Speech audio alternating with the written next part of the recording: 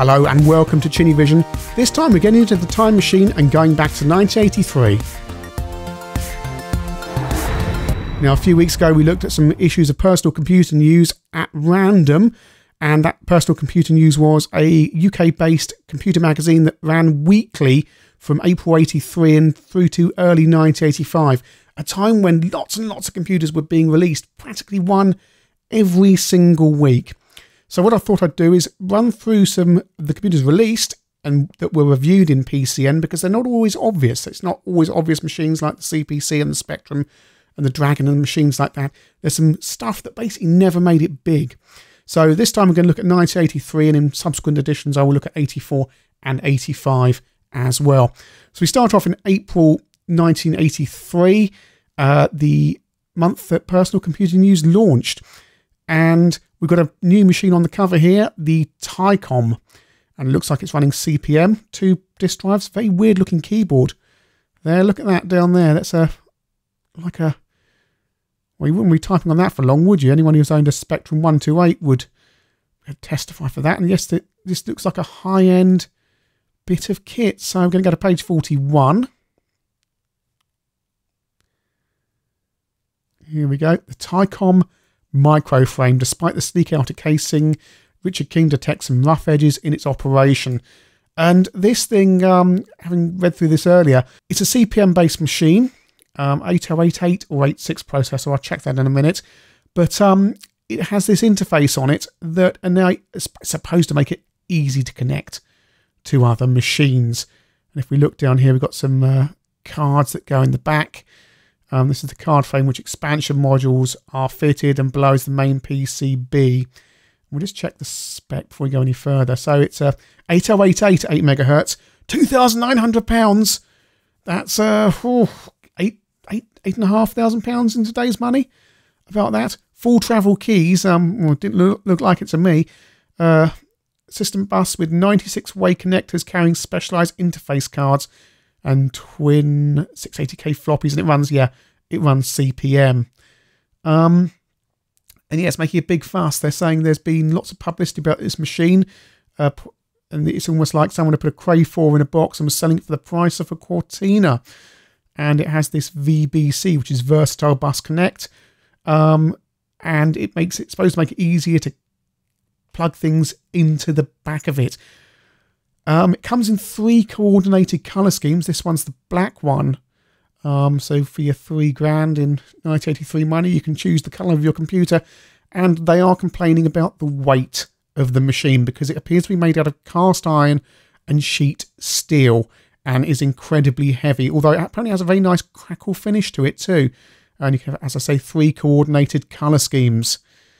So yes, it's your documentation comes in A5 ring-bound user manual with 99 pages, which has no index. Yes, as they say, the physical construction of this machine bears a superficial resemblance to most other machines. That is, it has 3 parts, a main unit, a VDU, and a keyboard. From then on, it's different. The mass of the machine appears to be cast iron with elements of sheet steel. A computer built of cast iron. You thought those original IBM PCs were heavy. I think they were made of steel. Imagine something made of cast iron. That's like your wood burner or something. The main unit has enough fins to make one think it fell off a Japanese racing bike. There are 2 5¼ floppy drives in the top half and a nameplate on the bottom. Behind the nameplate is about the silliest place anyone could think to put a small recess containing some pretty important controls. The reset button and the boot selector are there, as is a very important indicator, which is your only way of telling what's wrong with a machine when it won't work. Oh dear. I mean, this is a CPM business machine, so you're buying this to perhaps put into an industrial environment where you want to have a machine that can run CPM. Got the VDU there. Talking about the other VDU can only turn a limited way on the cable. The quality of the display was bad, to put it mildly. The interlace was grossly unstable, so each alternate line wobbled. At the corner, some letters became quite unreadable, and the edges of the signals were slushy, so the verticals disappeared when inverse mode was turned on. And this is a £3,000 machine. There's 12 96-way Euro card adapters at the back, apparently, to plug things into. These connectors are not to any recognised format or standard. Even though no documentation was provided, I can't think of any published interface documentation based on a 96-way Euro card adapter. Look at those fins on the side there. Let's zoom in. Look at that. Lovely thing to look at, but yeah. This has got to go into an industrial environment, really, hasn't it, this machine? It does a job of being a business computer quite adequately thanks to CPM, but slowness in response bothers me. If it's notable with one user, what's it going to be like with several? So yeah, that's the Tycom Microframe, yours for £2,900 in April 1983, with a fairly elderly 8088. You might have thought for that money you were getting an 8086 by then, but no. So we go on to another edition of PCN. Let's move that back there. I'm going to get my Finder up, and we are going to go to the 22nd of June 1983, and we've got the Comix. Can this £120 Hong Kong computer compete? That's very interesting. This is issue 15. So we've got Max Phillips falls for the Comix, or Comix 35, a full-featured colour micro for a miserly £120. Been looking on eBay for these, can't find any sign of them at all. So what we got? You don't launch a £120 home computer anymore unless you know exactly what you're doing. Apparently these people, well, they didn't because it flopped. Fortunately, the Hong Kong-based Comix World operations seems to have the market sussed. It's existing companies who should watch out. The Comix 35 is a conservative little computer. It's beautifully built, well designed, and it offers 32K of RAM, colour graphics, sound, a usable keyboard and joystick. And 10 bundle programs and a good basic for a miserly £120. Got to be a catch here. Got to be a catch. So what are we looking at? So let's look at the construction. For £120, it's quite a shock. The Comix is world style and well made. The main unit has a moving keyboard and built-in 4-way joystick. There's also a welcome on-off switch at the back. Well, of course, they're having go at the Spectrum there, aren't they? Because it doesn't have an on-off switch. Prizing the Comix Open involves 2 screws and a small fight with its snap-on top. Inside, it's beautifully made and well laid out board, all posh connectors and apparently clungeless. Again, another knock at the Spectrum. The big surprise is the 1082 processor. Oh, that's ancient, isn't it? That's ancient. Normally, no one could care less what a processor was in the machine as long as it was a 6502Z80, 6809 or 8080. Yeah, 1082 is a CMOS 8-bit chip equipped with a neat instruction set and powers of 16-bit registers. Well, yeah, but it's ancient, isn't it? And, well, it's a bit proprietary. I don't know. I could be wrong there.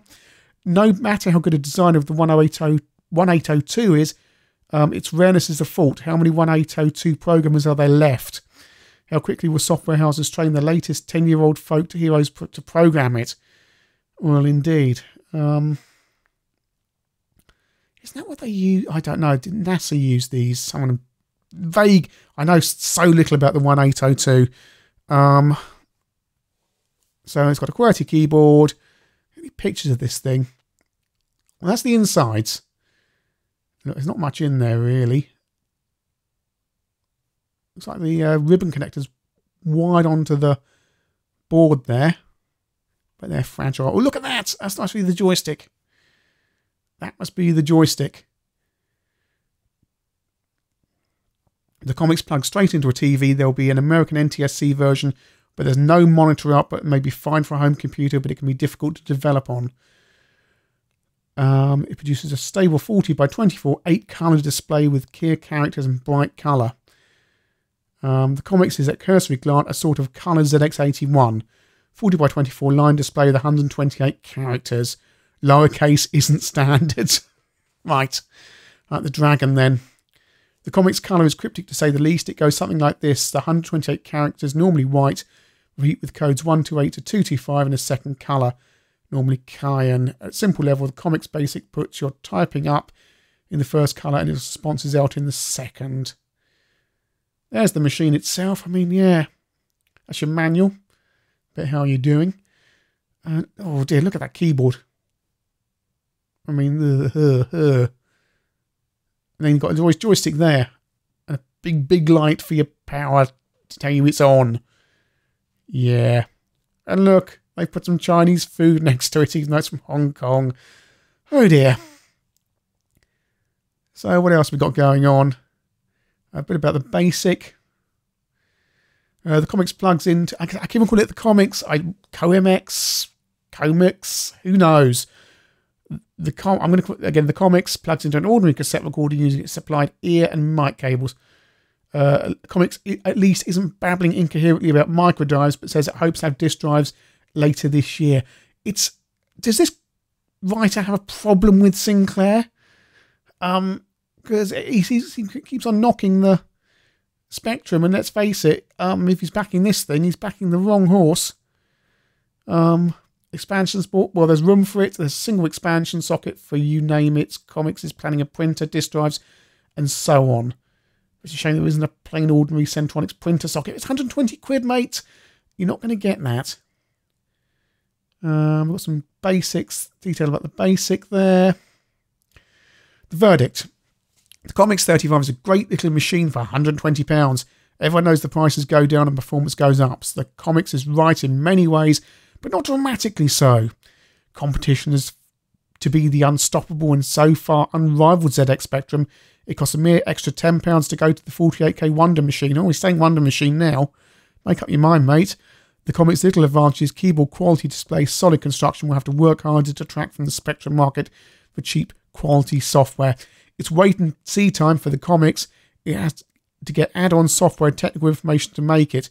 When the flies start falling, Comix will be well placed. It should be able to chase the price tag with Sinclair itself, a game few others dare to risk. You've got to wait for the arrival of the Comix. Yeah, you've got a long wait. It's 2017 and we're still waiting. Don't buy mail order until you've seen a few dealers' windows full of them. Yeah, that's going to happen.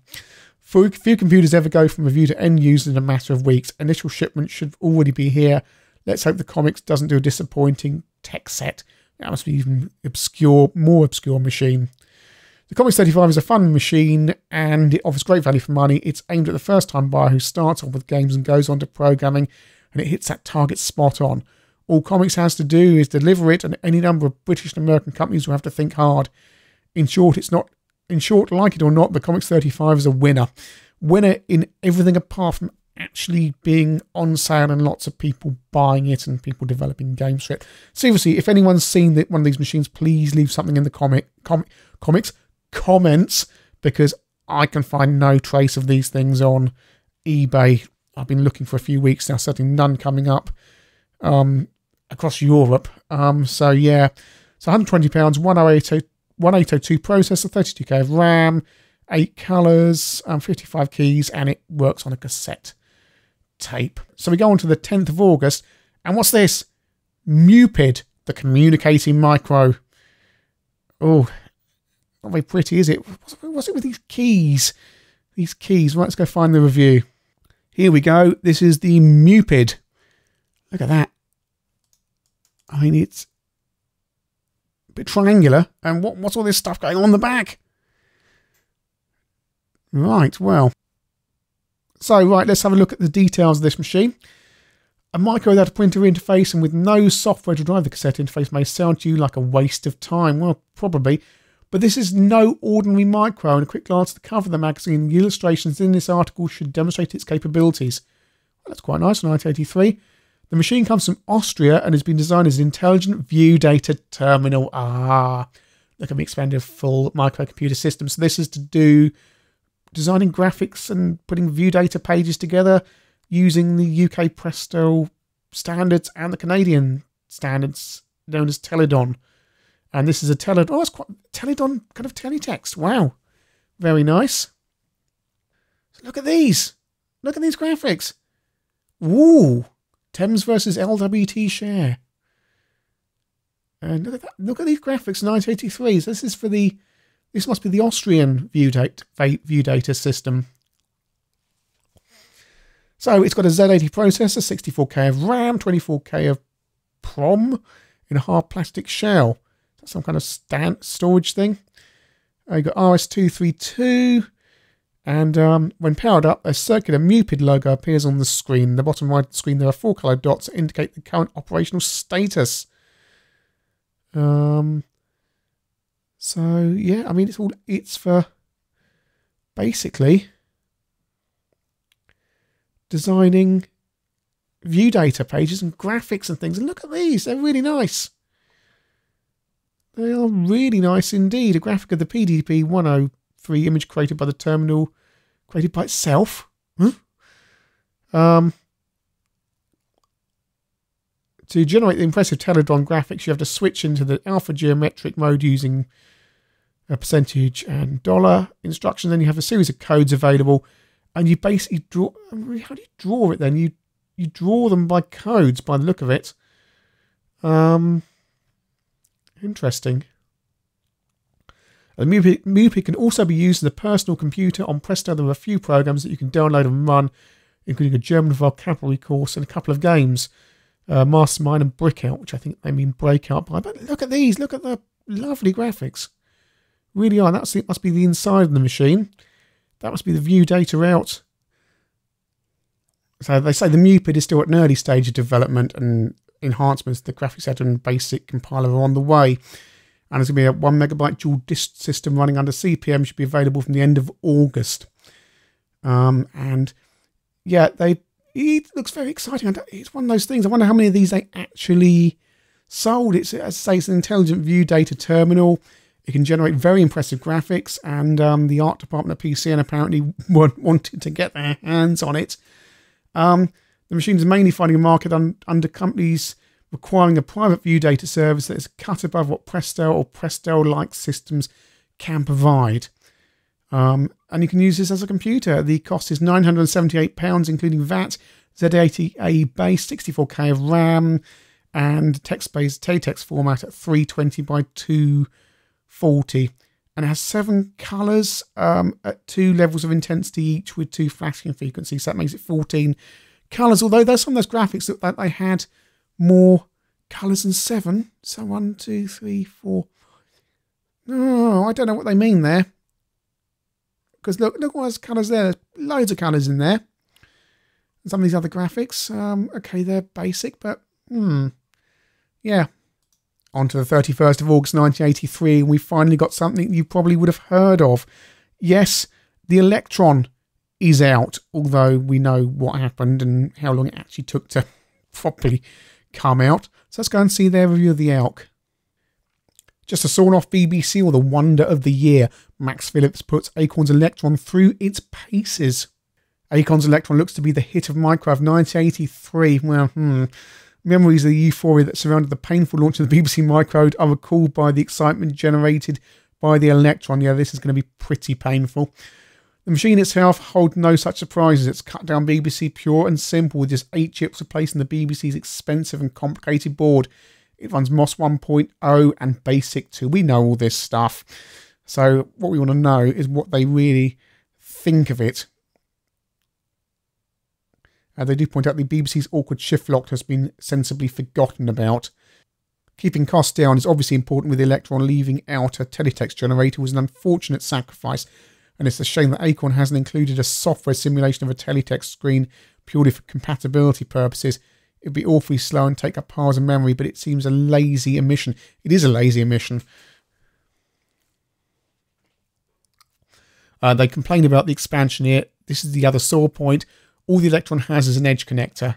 This is somewhat more complex than those used on Commodore and Sinclair's, simply because of the timing involved. Acorn describes interfacing as a non-trivial job. This leaves buyers at the mercy of Acorn's delivery schedules for add-ons. Good luck. They point out the Electron, or ELK as the nickname goes, works like a slow BBC. Speeds can be up to 4 times slower, though BBC Basic remains a fast little mover. Relative to the competition, the Electron is delightfully quick. Graphics games in BASIC are definitely possible. So what's the verdict? Acorn has an undoubted winner. The Electron isn't quite as simple as half-price BBC, but it does bring in amazing graphics and one of the fastest and most capable BASICs in the business. It's easy to use and easy to learn. Only the lack of built-in interfacing and technical information spoil the Electron's image. but I suspect it could be lowered to £150 if need be. Well, yeah, we kind of know how it ended up. If they'd actually launched it at this time and got the price right at the time, then it probably would have been a winner. But hey, you know, by 1984, when it actually came out and being dumped in the shops early 85, you know, it really wasn't, you know, just a question of timing, really. Final machine we're going to look at today, and we've got the Coleco Adam coming out in November 1983. Look at those twin tape decks. Look at them. Look at them. And the joypad type thing there. Oh, dear. Look at it. Just, I wonder how much that cost. But it was pricey. 2 tape decks and everything else in it. They've got the scoop. The first test of the Coleco Adam. Where are we going? And they've put it further. It's such a scoop, they've got it further forward in the front of the magazine. And just scrolling down here, I've just seen adverts for a computer retailer selling lots of machines. They've got a Commodore 64, monitor, a printer, and a disk drive, all for $899. And it comes with disc game, 6 free disc games, and a finance program as well, all just $239.99 for the Commodore 64. This is Christmas '83. So the VIC-20 is £99. ZX81, £56.95. A BBC Model B, $399, plus a disk drive for $179. More machines down here. The Sharp 249. Dragon's being... Oh, yeah, the Dragon is being ditched at $175. Oryx 139. Computer Lynx 299. Oh, yes, 48K 199. And the 9... I can't read that there. Let's go in a bit closer. 96K for $299. Oh, they've still got more. They've got this Interscomp keyboard for the Spectrum 59, Spectrum 16K 99, and a ZX Spectrum 129. And oh, look at all this stuff. Wonderful. More machines. How many pages is this company taking up? XL for $159. No prices on the 800. VCS $69.99. It's already dirt cheap. In 1983, the 2600. Oh, the Memtech 275. My Talking Computer, $59.95, and a monitor's $230. And all these, yeah, look, all these places you can go to. They got shops all over the place. These Spectrum company. Oh dear me, never heard of them. Winchester, Basingstoke, Aldershot, just in Hampshire alone there. Berkshire, Reading. Yeah, look at them. London, loads of shops in London. Anyway, sorry, we were looking at the Coleco Adam. A lot of computer makers talk about giving you more for your money. Every month there's yet another system hustled onto the market with promises of larger memory and more power, all for smaller investment. Coleco is basing a much publicised new Adam on that premise, as the computer is offered at such a radically lower price. The industry is watching to see if Adam can come up with its advanced billing. What makes this computer so different is the entire system, including a letter quality printer, will sell for just $700 in the US. The UK price is expected to be about £700. That's still about pricey, about £2,000 in today's money. The company isn't talking about how it managed such a coup, but vertically integrated company was able to develop its own printer and tape drive. And 80K of internal memory as well. So you go, there's your printer, there's the main unit, and there's the keyboard. Does it come with a monitor? Don't know. Right, so there's the unit anyway. You've got 2 tape drives there, which I believe you had to format your tapes if we put them in there. 80 column printer. It's a daisy wheel, is it? Yeah, it is a daisy wheel. The Adam comes with 3 books, a 64-page setup manual, and 2 larger binders for word processing and programming basic. Construction, we now move on to the heart of the matter. Coleco has created Adam from 3 main components: the memory console, that's really the main unit, the keyboard, and the printer. The console includes the system Z88 microprocessor, meaning compatibility with CP/M, the RAM, and the high-speed tape drive. The microprocessor addresses 64K of RAM, but the computer also contains a separate processor for the video display that includes an additional 16K of memory just for the graphics, bringing the total to 80K. Another 64K of RAM is available as an option, bringing the total up to 144K. Comes with 2 game controllers. The screen, here you go. The screen for the Adam is likely to be your own television set. It had better be colour or you will miss a lot of the Adam offers. During some operations, the screen contains 4 different sections with 4 different colours. And they talk about here in a box out here about the Coleco Games machine will be able to take an upgrade that turns it into an Adam. So they talk about the tape is pre-formatted to hold 500K of information, which is 250 pages of text. Information is stored sequentially on the tape, with the initial information stored in the middle of the tape and later files added on either side.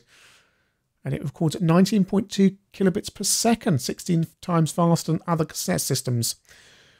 Not so positive about the printer. So far, I have been fairly positive in detailing the Adam, but when it comes to the printer, I begin to worry. By advertising the Adam as a complete system, it could live or die if the printer doesn't hold up. To be positive, a lot of letter quality printers alone cost as much as the Adam. For the price, I suppose I could live with 120 words per minute speed, although it seems painfully slow. But here's the rub.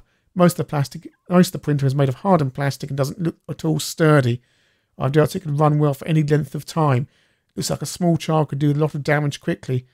Coleco swears it has tested the printer extensively, but I couldn't help wondering how well it would stand up to 6 months or a year of printing. Well, the old Amstrad DMP 2000 looked as flimsy as anything, and people have still got those running. So, shouldn't necessarily worry too much. So we look at the verdict. Coleco has set a rock bottom price for the Adam system, but this puts the whole system out on a limb if one section such as the printer doesn't work. I think Coleco is going to have to prove that its printer is really sturdier than it looks. I'd like to see it used for 6 months before I'm convinced it can stay the distance. 6 months? 6 months continuously? Yet in the end, provided the printer holds up and you can use the 80 character lines, I think the Adam is a welcome addition. At the very least, if it sells heavily, it's going to force the price of other computers down. Well, it's not going to sell heavily, is it?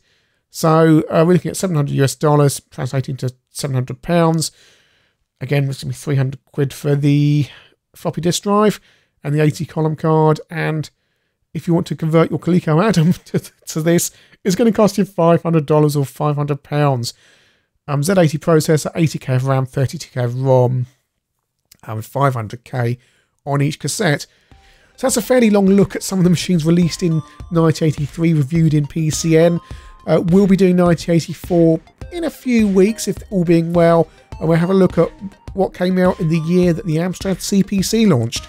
If you have any experience with these machines, especially stuff like the Comix 35 and the Coleco Adam, please put your comments in below, because I would love to hear from anyone, especially, as I say, Comix or whatever it's called, 35, if anybody ever actually saw one of those. That would be really interesting.